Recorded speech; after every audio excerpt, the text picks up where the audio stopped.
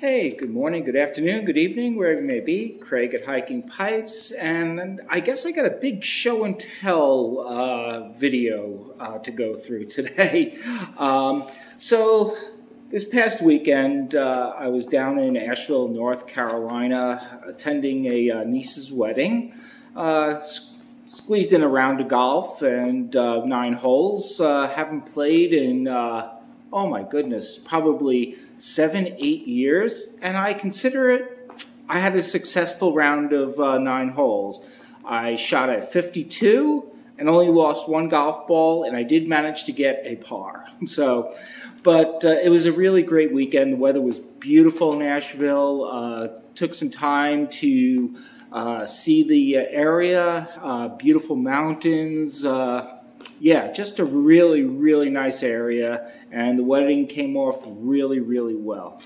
So while I was down in Asheville, I was able to visit a local tobacconist, and I picked up a couple of blends that I have yet to try, and I'll be doing perhaps some individual videos regarding these tobaccos. So I picked up McBaron's Navy Flake. This is a Burva. It's predominantly burley with Virginia, some Cavendish in it.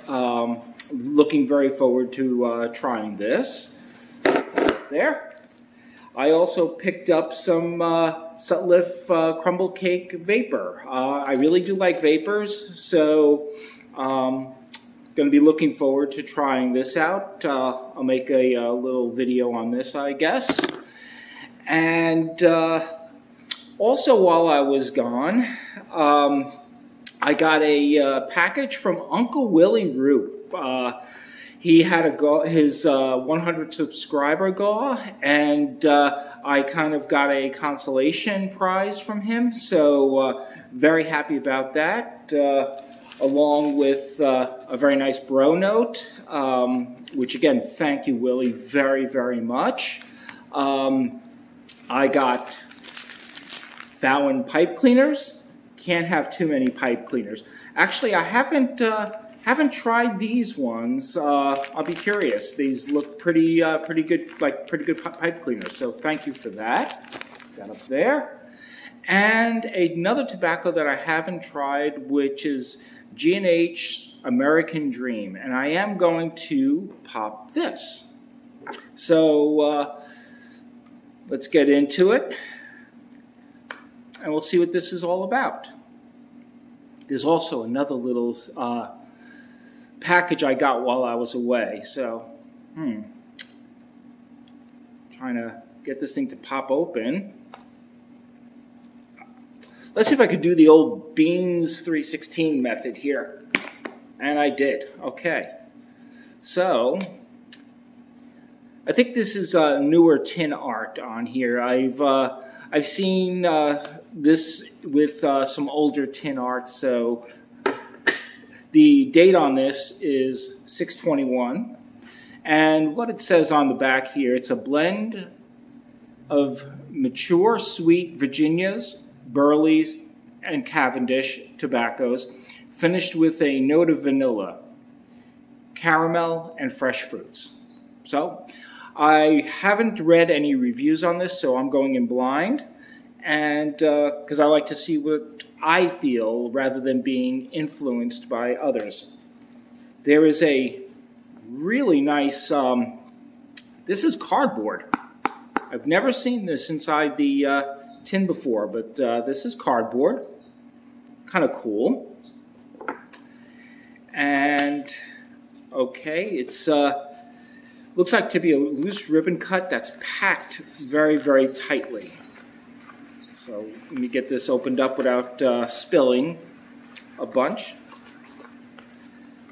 We'll give you a peek at this. So yeah, this is packed pretty tightly, and we have some. I can see the black Cavendish, and let's see if we can get this over to the. Yeah, it's not very good in focus. I apologize, but yeah, it's a loose cut.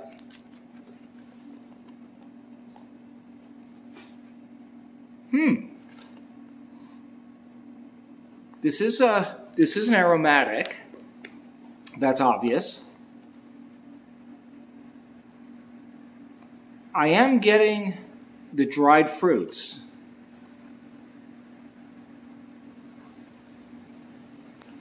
And I am getting some of that caramel. And it's all kind of mixed together. It actually smells quite good. So what I'm going to do is I'm going to load up a pipe. This is my Nording double silver pipe. And I'll load this up and we'll get into it. So just stay tuned. I'll be right back. Okay, so I got the pipe loaded up. The tobacco is a little bit to the moist side. I'm not going to let this dry out, although just because I'm doing this for the video. I think I would let this dry for at least 15-20 minutes and see how that goes. But anyway, I'm just going right into it. So let's see what we get.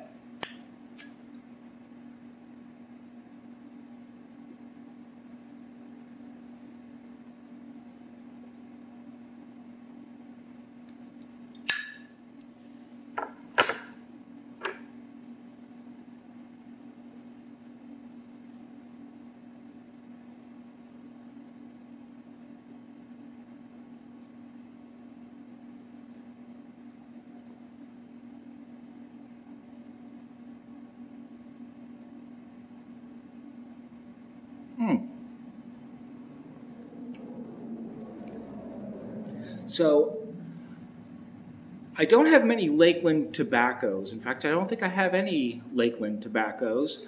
I've heard about the Lakeland essence that is contained in Lakeland tobaccos.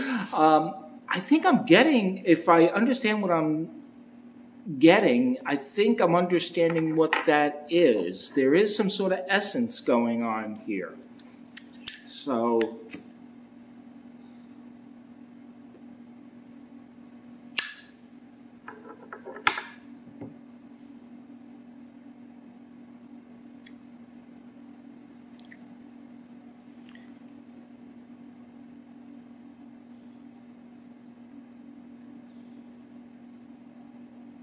I'm getting that Lakeland essence. It's going into the back of my mouth.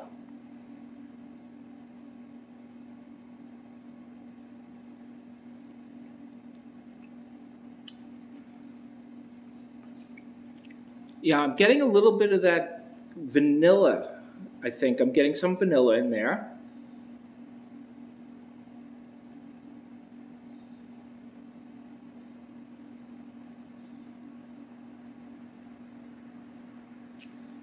Yeah, it's getting that vanilla with the with that Lakeland essence in it. So I'm going to take another pause, and I'm going to smoke this down a little bit, and I'm going to continue to play some show and tell with you guys because I got a couple of other things to show you. So hang in there, and yeah, I'll be back in a few. All right, so I've been smoking for, I guess, about 15 minutes or so, probably a third of the way, a little more than a third of the way down. It's burning very clean. I'm getting no sizzling like you do with some aromatics. I think I like this one. The flavoring that I'm now getting, that essence dissipated from the initial, top of the bowl.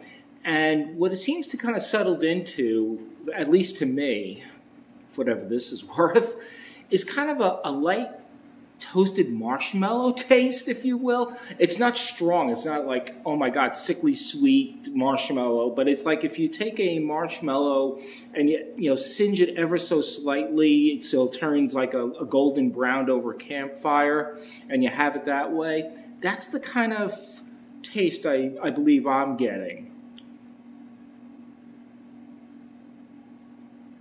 It's very pleasant. It's mild. It's very, very mild. I'm not getting any tongue bite from it. And I've been puffing on it intermittently, you know, slow and then hard. I'm trying to see how it reacts. But I'm getting no tongue bite. And this is a non-filtered pipe. It's a relatively short pipe too that comes in about 5 inches long.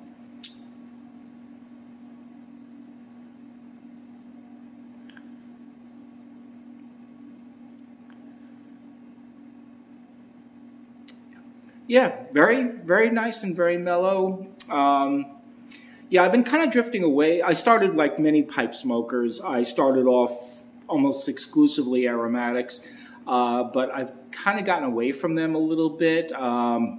As I've been finishing them off, I haven't been replenishing. I still have a couple of aromatics that I enjoy from time to time, especially if I know I'm going to be in the presence of others. Don't want to scare them away.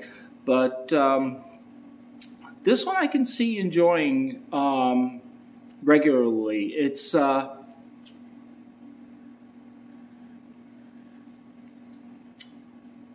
the tobacco is obviously of good quality. I like the fact that, again, I'm not getting the goopiness. I'm not getting kind of a sickly sweetness to it.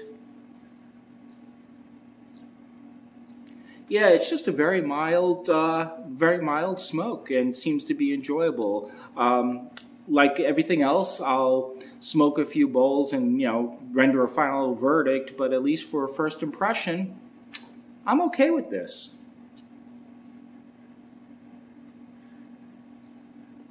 You know, those who really aren't into the aromatic world probably, you know, this one really isn't for you. But like I said, I don't mind that so much. So I'm just going to put this down, like I said, before I cut away. I have a couple other little show and tell items. The other one is another tobacco. Nothing really new with the McBaron Scottish mixture, except for the fact that on my last tin, I made a video and I set up a half-baked pressing rig, and I kept it under press. I believe it was for 10 days. If I'm mistaken about that, you know, I'm sorry. But this was, I kind of set up the same thing, and I pressed it for 40 days. So I'll do another, God, so much tobacco, so little time, right? It's compressed almost into a rock. This is really absolutely almost rock hard. I had this in that pressing rig with a clamp in a mortar and pestle, and I kept tightening it down, you know, readjusting it and so forth. But yeah, it's now kind of in a puck, and I'll be doing that. So that'll be forthcoming. I'm curious to see how a 40-day press behaves. And the last item is a box.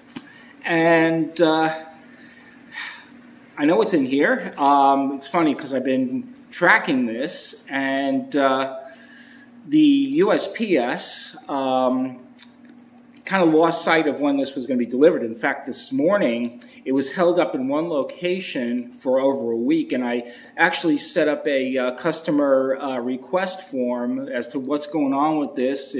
Status hasn't changed in literally 7 days, and hence it shows up today. So I'm going to do a quick box opening.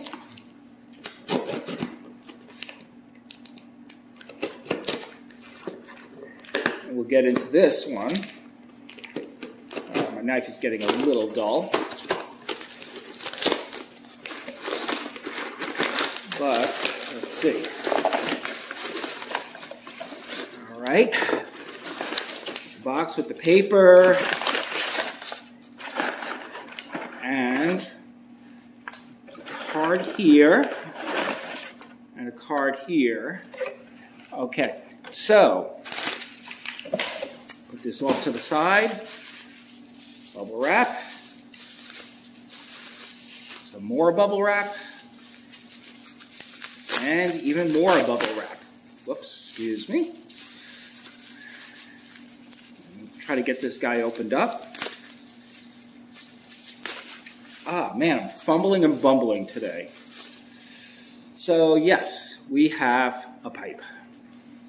And it's in this nondescript black nylon sock. And the only clue I'm going to give before unveiling, which is going to happen in a few seconds anyway, this is the second pipe I've gotten from this pipe maker. So, ooh, I like that stem already. You can see it has a green-black stem. And here's our pipe. This is a Jack Ryan pipe. This is number 28. It has a green German ebonite stem on it. Button looks really good and straight. The first one I had gotten from Jack, the slot was at a slight angle, didn't affect the smoke. I love the pipe. I smoke it regularly. But this one's straight on.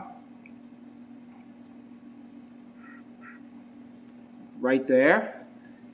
Has beautiful grain up top,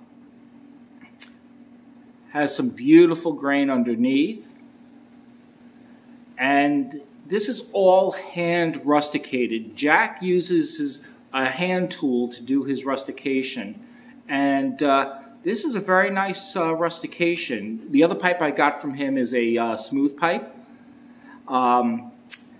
With it, the bro note. Happy smokes, mate. All the best and many thanks, Jack. So, and for you folks that don't know, Jack is located in Scotland. So this came across the pond.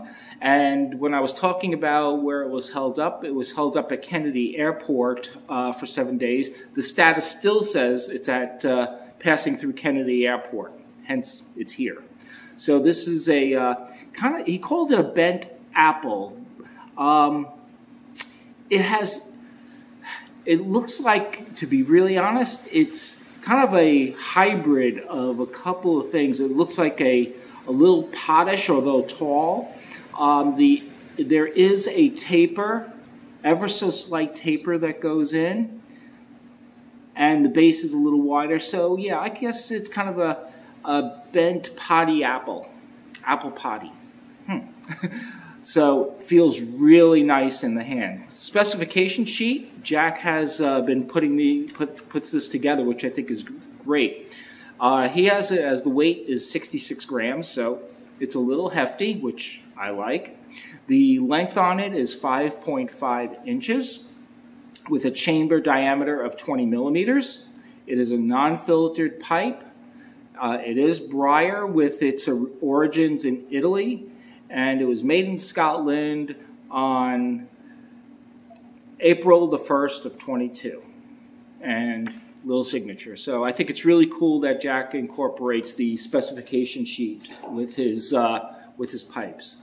So yeah, this looks like it's, you know, Jack's pipes, from what I'm seeing, and oh, by the way, it's a non-finished bowl inside, so the break-in will be gentle. But you can see that the wall thickness is pretty darn thick. And just, let me grab this if I can. Got my little pipe rack behind me here.